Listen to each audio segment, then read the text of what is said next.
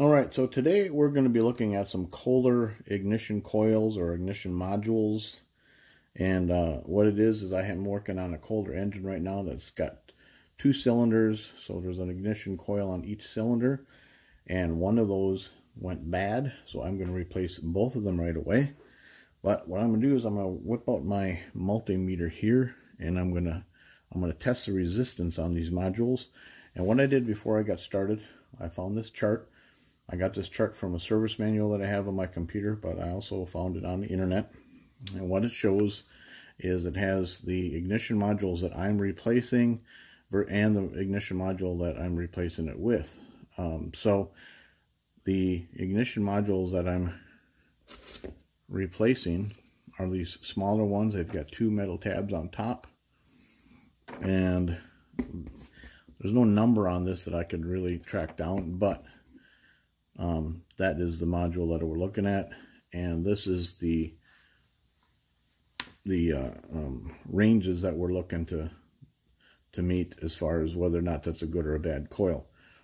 The new coil from Kohler is the 2458436S, and what I'm going to do is to test that one as well. And you see there's a bit of a difference in the size of the 2 coils, but the holes line up, and I'm thinking that these are going to work pretty good. So let's well, before let me show you here. For this particular one, that would be this one. Here's the number we just read off, and this is the column we're looking at for resistance and ranges. So to get started, I'm going to set my ohmmeter, my multimeter up, and we're going to put it on ohms and resistance right here. And I'm going to select auto. I've got auto there in the corner. And get my test leads here. And we're going to test this one here first. And let me show you what the paperwork says. Now, the first test is going to be from 1 to 4. What that means is it's going to be that number 1 tab to 4, which is the hole where the screw goes that holds the ignition onto the engine. Then the second test is going to be from 2 to 4, which is that second tab to the hole. And the third test is going to be from 3 to 4, which is actually the spark plug boot to that same hole. So let's get started, and we're looking at these numbers here. So we're going to take a lead here. We'll put one in the hole right there, and let's do the first test, which is this tab. See if we can see that readout. All right, so the multimeter is saying 993, and let me get back on the camera here. 993 definitely falls within our parameters of this setting. Numbers of 945 to 1175. Now, with the black lead in the same hole here, let's touch the other tab, and we're getting a reading over there on the multimeter of 150.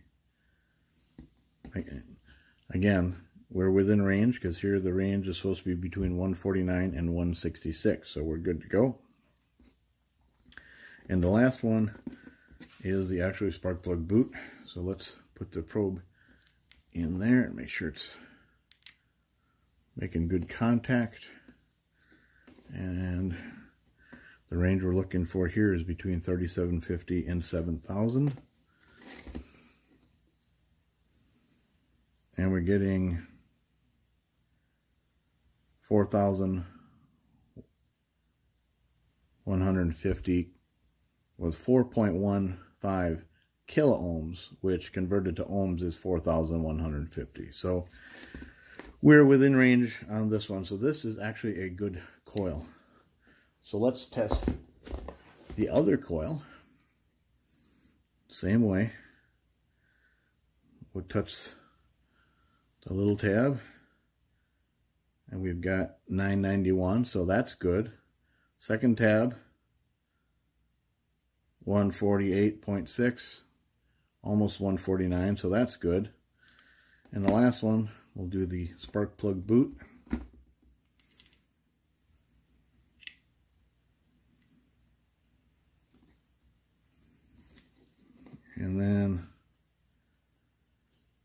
And we have got nothing. So this is a bad coil.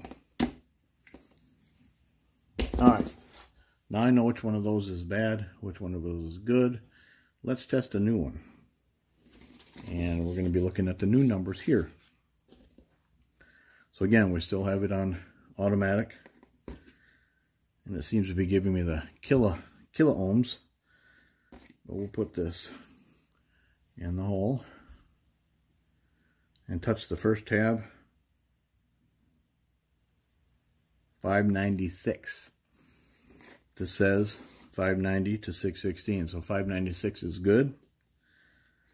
Let's touch the big tab.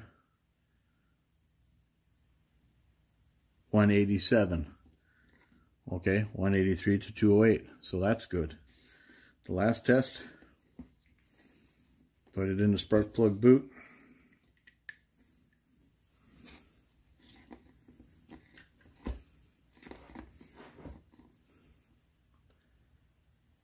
And we're looking at 13.5 kilo ohms, which when converted is 13,000 regular ohms. So range of 8,000 to 40,000, we're well within that range. So this is a good coil.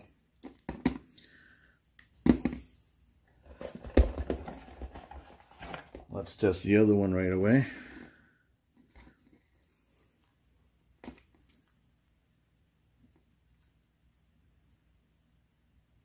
Alright, 596, which is within the proper range for the little tab. Go to the big tab, 193 roughly. Again, that's well within the range. And the last one is the spark plug boot itself.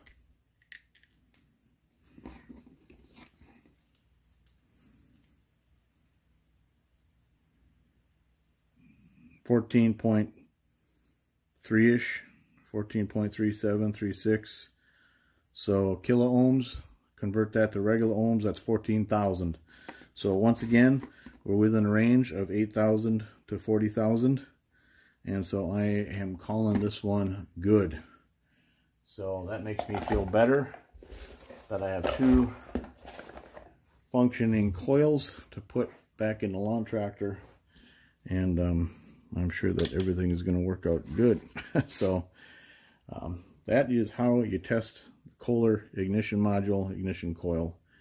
And I hope you learned something today. And thanks for watching.